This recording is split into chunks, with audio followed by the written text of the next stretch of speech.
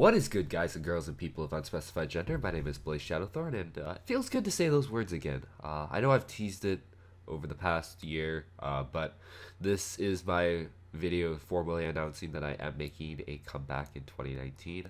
I've decided to start uploading content. I guess I owe an explanation as to why I stopped. I don't know if I ever really explicitly stated it, but my capture card broke, and when it broke, I've sort of lost all interest in YouTube because, Wi-Fi battles was a big part of my channel and I couldn't do that anymore. But I do have a Luma 3DS, new 3DS, so I'm going to look into the Wi-Fi streaming. I don't know what it's called. I've looked into it before, and I remember I tried to get it going once when I first said I was going to revive my channel, back in November of 2018. I said I was going to do that, and I looked into it, but I could never get it to work properly. And then I sort of got frustrated and gave up, and I was just like, F the system. But in light of everything that's happening, I feel like positivity needs to get brought back to the Pokemon community. And I'm not stating that I'm the one to do it. I'm just saying that we need content creators who will hold themselves to a higher standard. And I want to be held to a higher standard. So, that's it. But going off on that, the real heart of the issue is I wanted to talk a little bit about what's happening. First off, I do want to disclose that I personally have not been affected by this, and I feel very thankful that I haven't, especially seeing all of these people that are coming forward with stories. I am very incredibly thankful that I haven't been affected, and my heart goes out to everybody who's stepped forward and, spoken up, because honestly, it's the hardest thing to ever do. For those who don't know, I have autism, and so talking about my feelings is not very easy for me. It's not that I don't recognize them, it's just I don't know the right words to put them to say what I'm feeling, if that makes sense.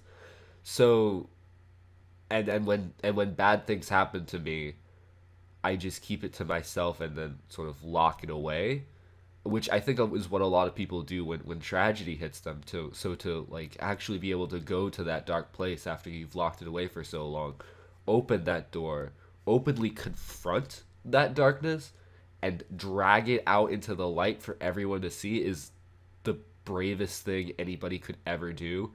And I don't cry very often, but when I saw Felicity's video about what happened, I cried, and I could not shake this feeling for days, because I think it's been about 48 to 72 hours, but I haven't been able to shake this feeling since I watched this video. And I slept maybe 8 hours total since I watched that video. And I want to say it's been about 58 hours since I saw that video. And for reference point, I sleep normally 12 hours a day. Half my day is spent asleep. So I'm functioning on very little sleep right now. But like I say, I'm just so proud. And I wish there's something that I could have done. Like I say, because I think what hit me the hardest was that all of this was happening when I was actually active in the Pokemon community. Because if it would have happened now, I'm not saying that it wouldn't have still sucked, but I feel like it would have affected me a lot less because I had taken a step back from the community. And so then I could justify it to myself saying, I was out of touch with the community. There's no way I could have known. But this was right when I was I won't say peak, because if you look at my channel, I have 400 subscribers. You don't call that peaking. You call that okay-ish. I guess for the amount of effort I put into it, it was pretty okay-ish. But like I said, I was going back through my DMs. I had talked to Felicity right at that time, not very often, but we've exchanged messages at that time, and all the other people, I've followed them for forever. I've watched their videos. I used to idolize these people, victims and accusers alike, and it really hurt, because I had associated this time in my life with a lot of positives. And now that all of this stuff's being brought out and all these people are saying yeah, this isn't something that's just now happening. It's always been like this. What you saw as a viewer And even as a content creator, if you weren't like in with their crowd, it was all just a facade. Like none of this existed. It was all in your imagination. Like that hurt. That stung deeper than I ever thought it would. And I think this is the most hurt I've ever been in my entire life, which is kind of sad. But at the same time, like I'm just not used to feeling things, and this made me feel a lot more than I ever have, if that makes any sense whatsoever. So, like I say, I'm gonna come back, and I'm trying to figure out the best way to phrase this without sounding like a broken record and without playing the savior card, because those are the two things that I feel like happen a lot. Is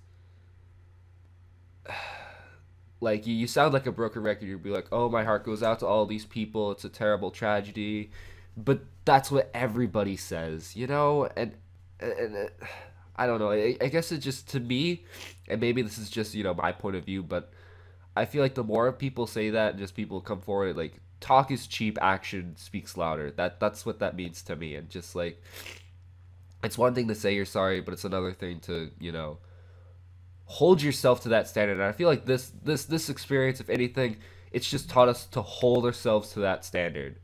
There's a lot of people that joke about stuff on the internet, and now, and myself included, I used to joke, like not nothing this severe, but I used to joke about stuff with my friends. And I guess now it comes down to it that when you think about making those jokes, just think about the other extreme is like not that this is what you meant to do, but like what if the people you're joking with have experienced something like this, and even though you're saying it in good fun and they know that you're saying it in good fun, they've still experienced this before and it's incredibly hurtful to them. So just being mindful of that, I feel like, is a lesson that we all should learn and all take to heart. And